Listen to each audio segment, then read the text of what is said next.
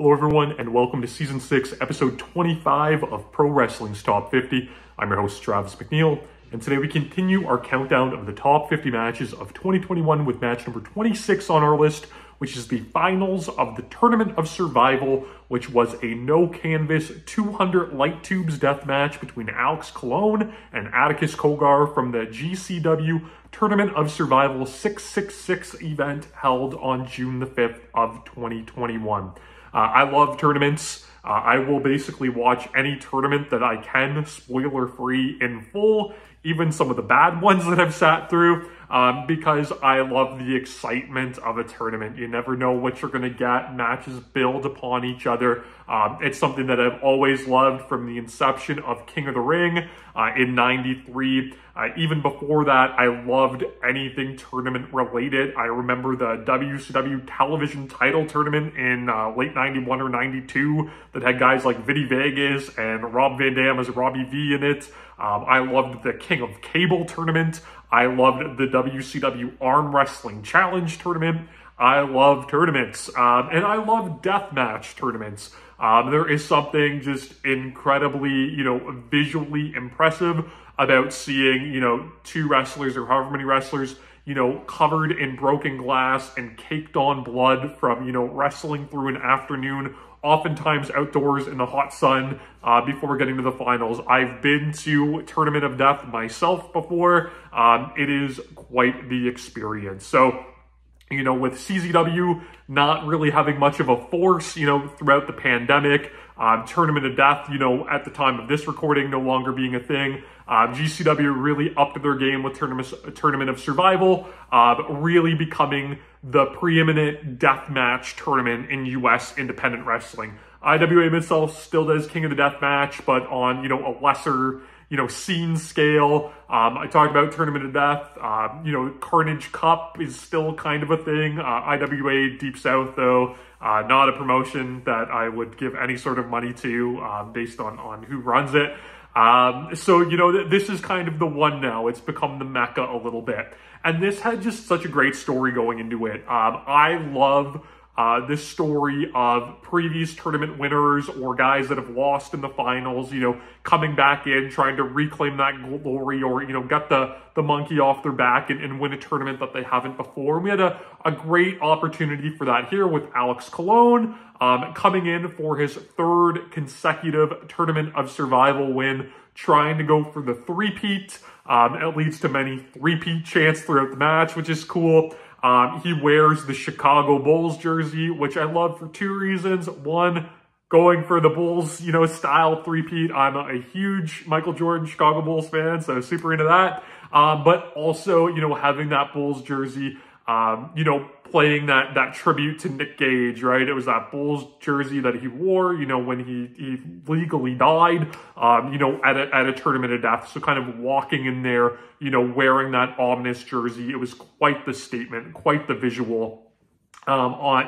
He came out with the late Marcus Crane as his second. This was at a point when Marcus Crane was on the recovery, and, we really thought that maybe we'd see him in the ring again someday, and unfortunately, he passed away. So, watching this match back in hindsight, there's that to it as well. You have the legendary Sick Nick Mondo, who, had kind of been, dissociated with wrestling for quite some time outside of a very brief appearance at a CZW Cage of Death, and outside of, doing some work with John Moxley and AEW for video packages and stuff like that. Being present, he got inducted into the Deathmatch Hall of Fame the night before, and, having the trophy, there for presenting it. So it added this, amazing, historical value to this match too, and this legitimacy that, one of the most influential deathmatch wrestlers of all time, was taking a part in this match. And across the ring from Atticus Cogar, you had Atticus Cogar. And it's weird recording this video now.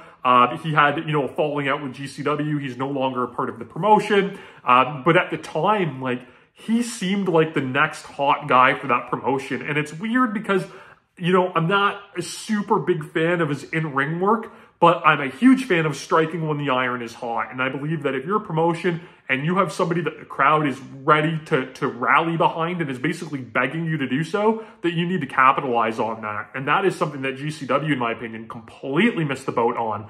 Coming out of the spring break show, they had, Ricochet and Page, who kind of had, this ransom, I guess we'll say, or this kidnapping, I should say, more so than a ransom. There's no money involved, but, had kind of kidnapped the GCW title, ultimately lost it back to Nick Gage, and there was this really great opportunity, I thought, at the time, to have, Atticus Cogar stand up against him and the rest of 440, and turn face.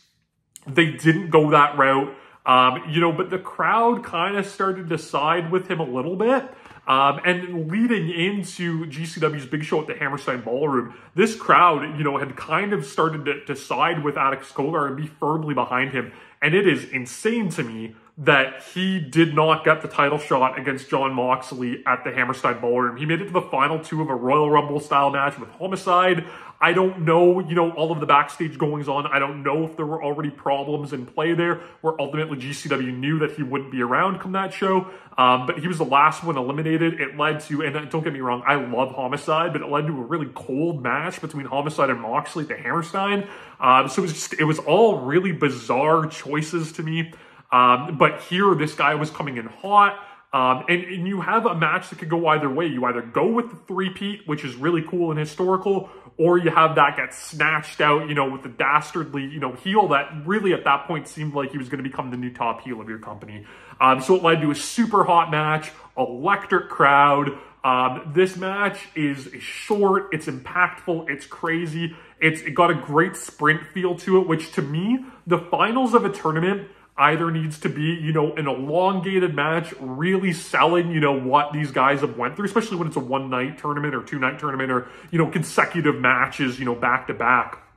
Or it needs to just be a balls-to-the-walls, action-packed sprint, because these two guys, they know that they don't have the time left in them and the longevity left in them, that they need just to hit their biggest move and win that trophy. And that's what they go with here, and it's so exciting, and it's so good, and Atticus Cogar, right out of the gates, pushes that pace and jumps Alex Colon while Nick Mondo is still in the ring, which, I loved that there. It almost seemed like maybe Mondo was going to mix it up a little bit. He didn't.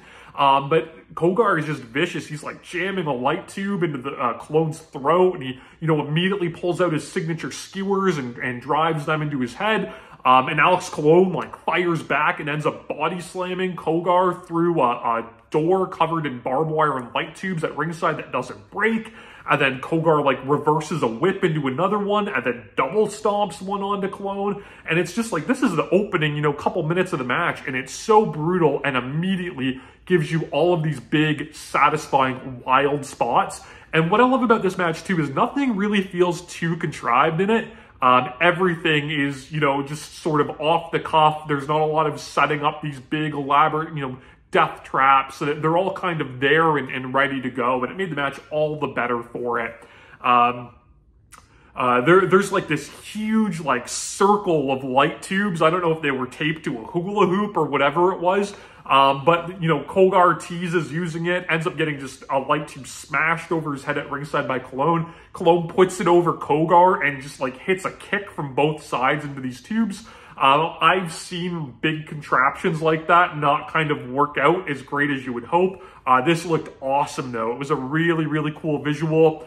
Back in the ring, these guys waste no time. So this is a no canvas match. So basically it's just the exposed ring boards. So every bump is on hardwood and it's brutal. I don't know how these guys take these bumps. But there's a point where a bunch of those boards get removed and there's actually panes of glass set up over the metal frame of the ring. And Atticus Cogar hits an air raid crash on Alex Colon from, inside the ring, on the boards, through the pane of glass, through the exposed ring frame, basically all the way through this hole in the mat to the floor. Nasty, nasty bump, not even taking into account the glass. It's an air raid crash onto a concrete floor from a pretty high elevation. It's nuts. It leads to this great visual of Cogar pulling himself out of the rubble. It has a nasty cut on Alex Colon's arm. So just crazy, crazy stuff. And again, really not that far into the match. The big spots don't stop there. Colon cuts Cogar off up top, and it's a Spanish fly, but holding light tubes behind Cogar's back, which was awesome. They do two really, really hot near falls, where after that Spanish fly, he goes to follow up with like a grounded super kick, and Cogar gets a really quick schoolboy for two. And when Colon kicks out, he hits his finishing move, the brain hemorrhage, which is a headlock driver, onto the exposed boards of the ring for another two. And like, I bought that as the finish. It was out of nowhere. It's a legitimate finish. It's his finisher he wins matches with all the time. But on this exposed wood, I thought that would have been a really cool way for Cogar to go over. But it's only a two. The crowd is completely with this match. They're buzzing along. Cogar makes a mistake again of going back up top, and his Hurricane Rana gets cut off, and Colon hits a Styles Clash off the second rope, through a pane of glass, onto the wooden ring boards. Just madness. That only gets a two. And our finishing run is really great as well, where Cogar kind of like gets a counter exploder suplex, finds a weed whacker, which again, the Mondo tie-in, the finals of Tournament of Death 1, you know, saw Mondo take the weed whacker to the stomach from Wife Beater in an iconic deathmatch visual. You know, we really hadn't seen weed whackers used, you know, a ton in deathmatch wrestling since then, especially in GCW. So to see it revitalized, we've seen it quite a bit in, you know, the past year since this match. But to see that again was really cool. And he gets Colon in the really badly cut up arm, so it sends the blood spray everywhere for the visual. He goes for that brain hemorrhage, that headlock driver once again, but Colon counters it, hits a big sleeper suplex onto the exposed boards, which also had thumbtacks dumped onto them. Hits like a pop-up kind of go to sleep to the back of the head, and locks in the single arm Sabu style camel clutch, which is Alex Colon's finishing maneuver. It seems a little weird to end this big crazy death match with a bunch of different spots, you know, with basically a submission or pass out finish. But that's what they did here. It worked for me. That camel clutch is over. Colon has used that to finish so many matches over the past couple of years. You know, Cogar basically got knocked stupid with the sleeper suplex and the knee to the back of the head, so it made sense that he would pass out in that move. It gave Colon the three-peat, which, you know, made everybody happy. You know, it was a great notch in the belt of Atticus Cogar that he made it to the finals. At the time of me recording this video, Tournament of Survival will be going down in the next month. Who knows what would have happened if Cogar was still around? You know, maybe it would have been his year. But nevertheless, this is a great match to look back on. One of the best death matches of the year. Action-packed, bloody, brutal, big spots, a big fight feel, a bunch at stake, a nod to the past with Mondo and the Weed Whacker. And, you know, it's a sprint, so it doesn't overstay its welcome. It's action-packed. It's tons of fun. I love this match. If you're a deathmatch fan, must-see stuff if you haven't already seen it. You can check it out on Fight TV and order the replay of last year's Tournament of Survival. You can subscribe to my channel here on YouTube so that you never miss a video. Follow me on Instagram and Twitter at Wrestling50. And please join me again next time as we continue to count down Pro Wrestling's Top 50.